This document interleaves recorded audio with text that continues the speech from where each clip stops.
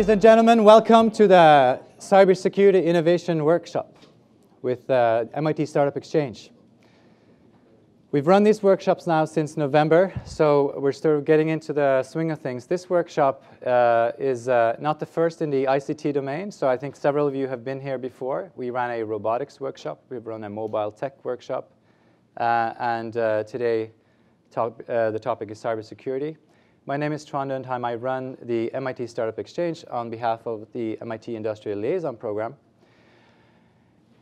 Without further ado, I'm going to just give you a very super brief overview of what it is that this program is doing.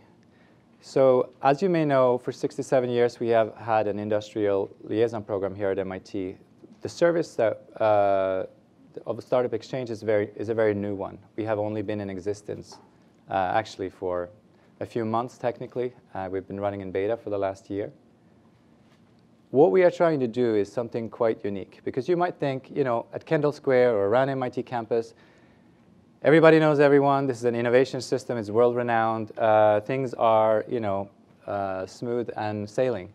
But it turns out things can always improve. We can always make sure that people are better connected, and especially a very targeted group that we are working with.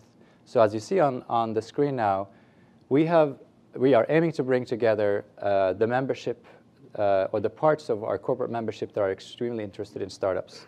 We have 220 of the largest companies in the world, many of them. We have worked with over 10% of them so far in the program, and they are increasingly interested in startups. There's also a good percentage of MIT faculty that are serial entrepreneurs. In fact, our number right now is 172, but it fluctuates. That is an incredibly high number. That means a lot of the professors walking around campus are not only publishing hundreds of articles, they also have dozens of patents. They have MIT licensed technologies. They have co-founded companies that have been venture funded. And these are amazing resources that this ecosystem can tap into. And those are the people that we want to bring into these conversations. We have also now amassed a list of about 1,000 MIT connected startups that we work with. Some of them are in cybersecurity, and some of them are in this room. And then, of course, we work and partner with all the other innovation actors on campus. I'm not going to go into detail about what it is that we do. Our workshop, our open workshop is one. But here are some of the clusters that these startups fall into. 7 different clusters so far. One ICT cluster is very big. They don't all deal with cybersecurity, but I think being so important, it is very likely that many of them will get into this field. Some of these other fields and clusters are smaller, but I think no less important. So these clusters and looking into these startups are accessible if you are a startup that, you know, that can fit into this program, or if you are a member company.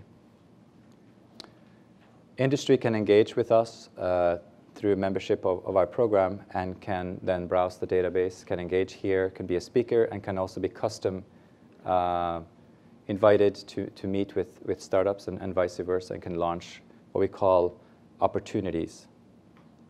So here's an opportunity. A multinational seeks a startup. Then you describe in detail what it is that you're looking for, and startups apply to that. So that's the basic matchmaking feature that we have. We have many, many interesting startups. I'm not going to spend time on those today, but suffice to say that they span the gamut from transforming healthcare to transforming materials,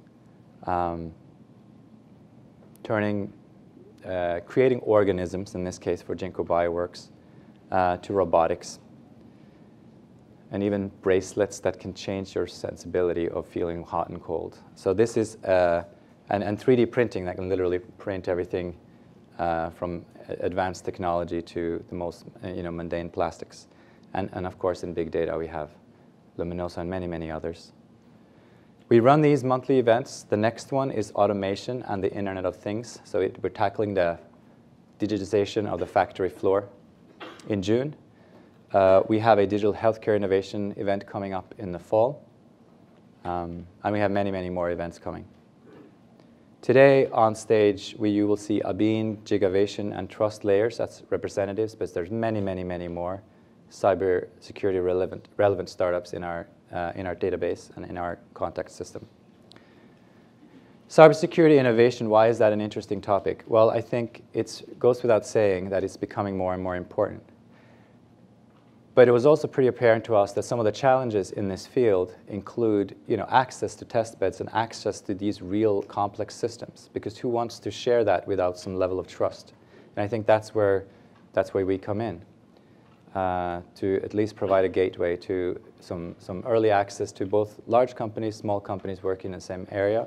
And of course, MIT, and you'll hear more about this, have launched 3 different large programs in cybersecurity. And one of which is about test beds and indeed making those available to researchers and to innovators. So today we aim to cover some of these innovation models, technologies, collaborations that are happening in the field. Welcome.